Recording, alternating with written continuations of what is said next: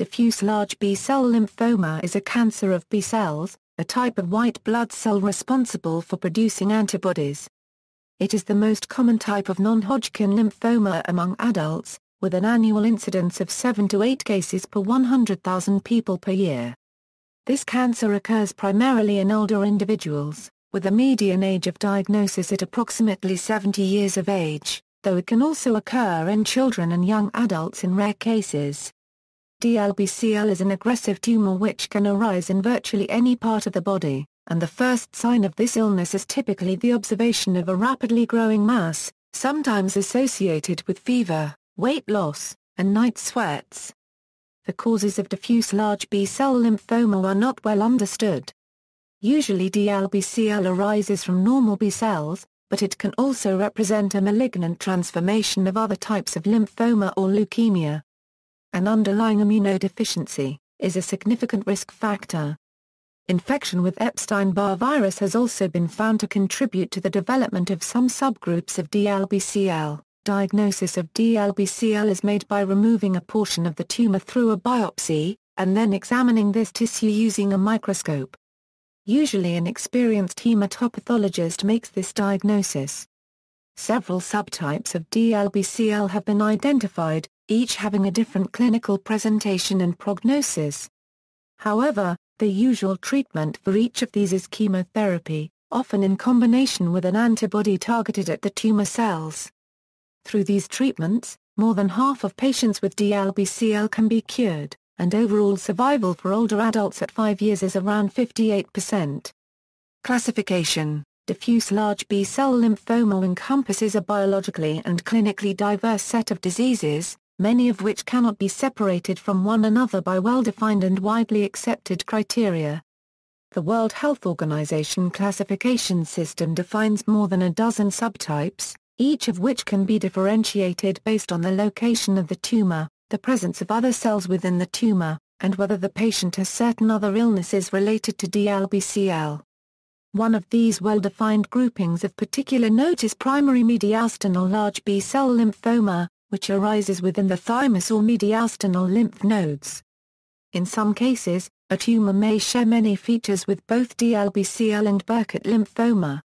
In these situations, the tumor is classified as simply a Euro-OE cell lymphoma, unclassifiable, with features intermediate between diffuse large B-cell lymphoma and Burkitt lymphoma Euro.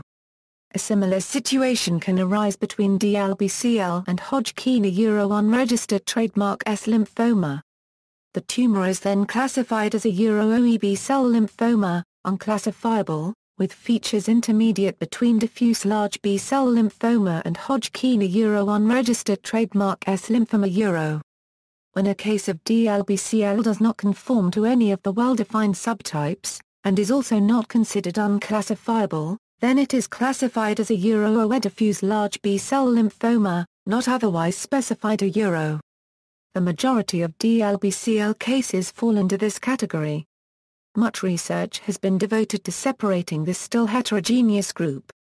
Such distinctions are usually made along lines of cellular morphology, gene expression, and immunohistochemical properties. Morphology: within cellular morphology, 3 variants are most commonly seen: centroblastic, immunoblastic, and anaplastic. Most cases of DLBCL are centroblastic, having the appearance of medium to large-sized lymphocytes with scanty cytoplasm. Oval or round nuclei containing fine chromatin are prominently visible, having 2 to 4 nuclei within each nucleus. Sometimes the tumor may be monomorphic, composed almost entirely of centroblasts. However, most cases are polymorphic, with a mixture of centroblastic and immunoblastic cells. Immunoblasts have significant basophilic cytoplasm and a central nucleolus. A tumor can be classified as immunoblastic if greater than 90% of its cells are immunoblasts. This distinction can be problematic, however, because hematopathologists reviewing the microscope slides may often disagree on whether a collection of cells is best characterized as centroblasts or immunoblasts. Such disagreement indicates poor inter-rater reliability. The third morphologic variant, anaplastic, consists of tumor cells which appear very differently from their normal B-cell counterparts. The cells are generally very large with a round, oval, or polygonal shape and pleomorphic nuclei, and may resemble Hodgkin cells or Reed-Sternberg cells. Gene expression profiling studies have also attempted to distinguish heterogeneous groups of DLBCL from each other. These studies examine thousands of genes simultaneously using a DNA microarray, looking for patterns which may help in grouping cases of DLBCL. Many studies now suggest that cases of DLBCL, NOS, can be separated into two groups on the basis of their gene expression profiles.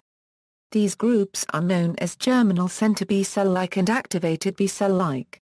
Tumor cells in the germinal center B-cell-like subgroup resemble normal B cells in the germinal center closely, and are generally associated with a favorable prognosis.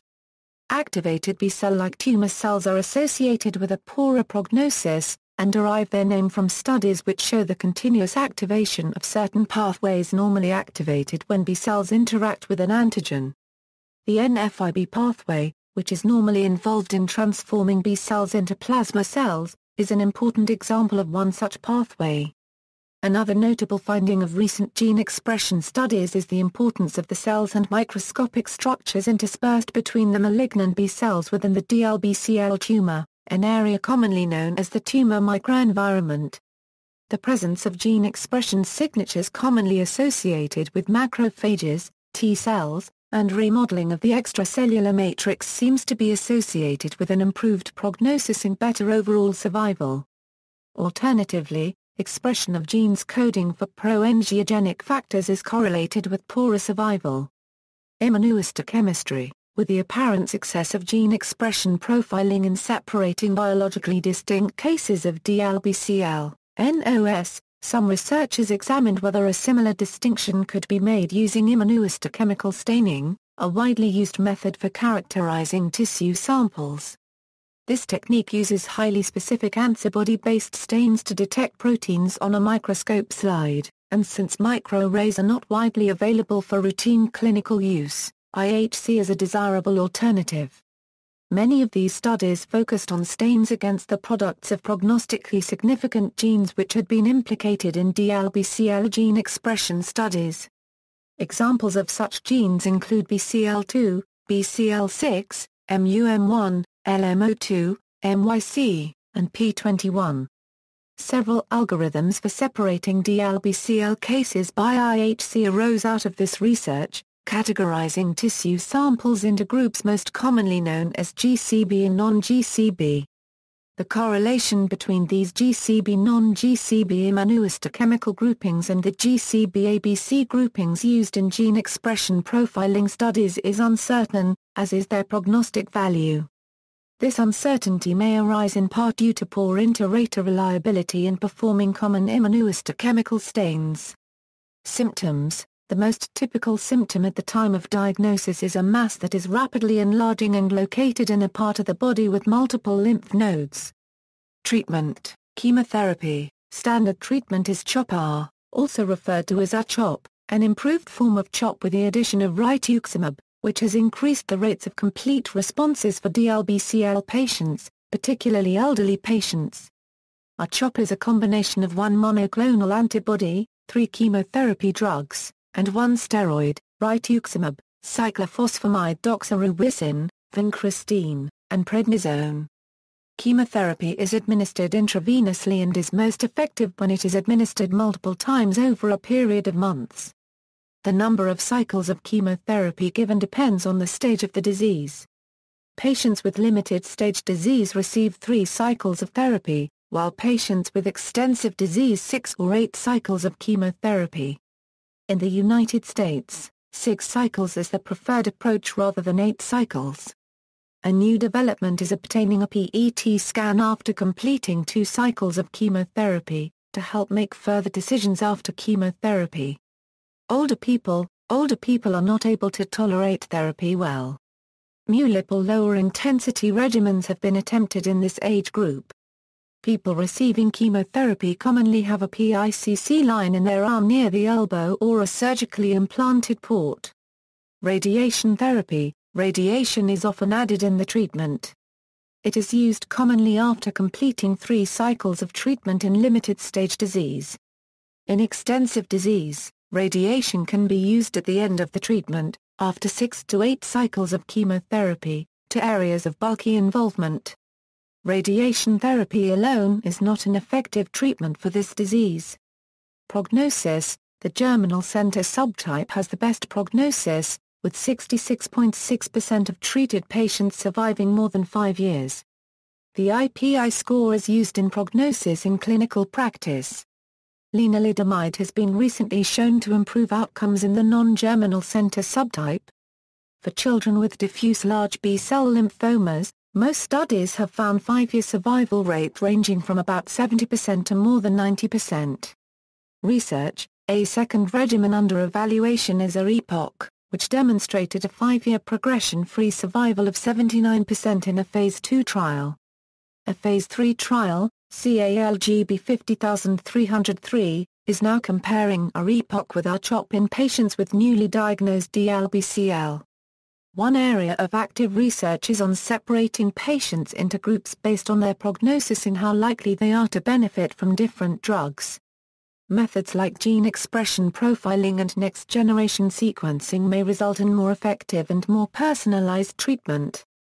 See also, primary mediastinal B-cell lymphoma, a subgroup of diffuse large B-cell lymphoma arising in the mediastinum of young adults, germinal center B-cell like diffuse large B-cell lymphoma, a subgroup of diffuse large B-cell lymphoma which seem to arise from normal germinal center B cells. References